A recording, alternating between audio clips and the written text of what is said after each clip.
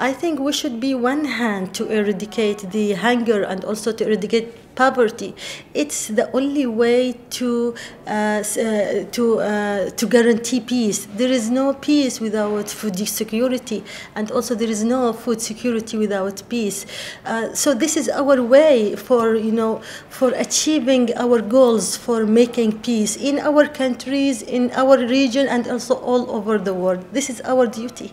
This is without making a good effort to fight poverty, that means the conflicts and the wars will increase. I am so happy now that I am part of this very important alliance.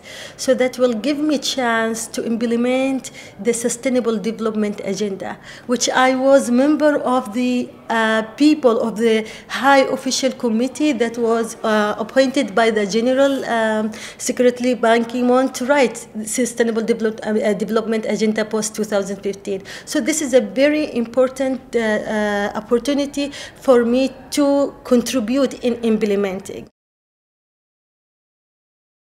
We should work together to make this world without hunger. We should work together to make this world without poverty. We should work to make this world without corruption. We should work together to make this world without war. This is our big duty.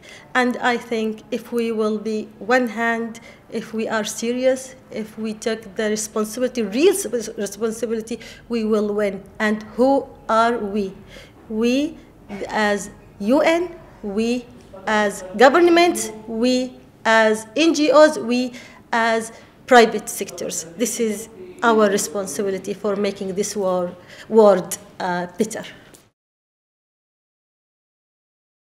After this the announcing of our alliance, we should now start on meeting each other, putting plans, putting the strategic, for most important icons that we gathered for, which is food security and peace. We have to put the strategies, we have to put plans, and we have to put also the mechanism for the implementation. And also we should guarantee that, and we should make a big effort for how to finance, our effort and our dream to implement, Sustainable Development Agenda, especially in the goals of the eradicate poverty and eradicate hunger, and also to guarantee access to justice, which is mean peace.